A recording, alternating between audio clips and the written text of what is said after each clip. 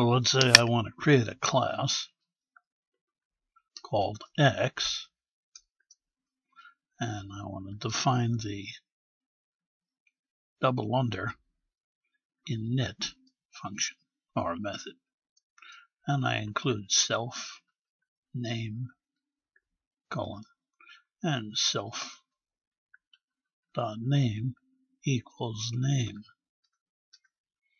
All well and good. Now I say z is equal to x, and I pass him the name of that famous mathematician, George. That's good. Z dot name will return a George to me. All well and good. But suppose I decide for some unknown reason that I want to create another class called Y.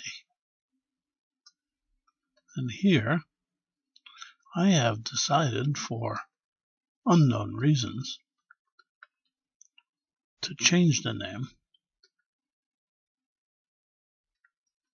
of self to something more suitable to my personality. What's another name for self?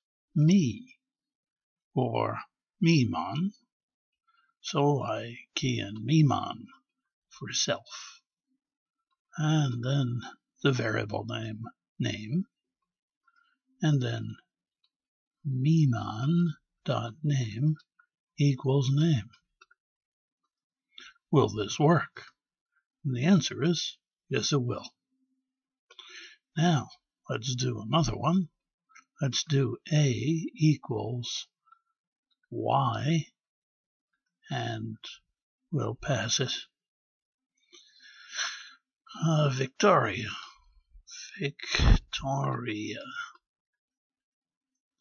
enter, and now A dot name pops up, and we get Victoria. So me-mon worked.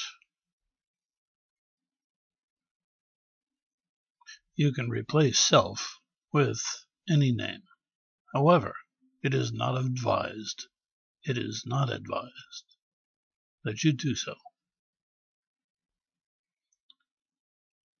But it is good that you know that you can do so.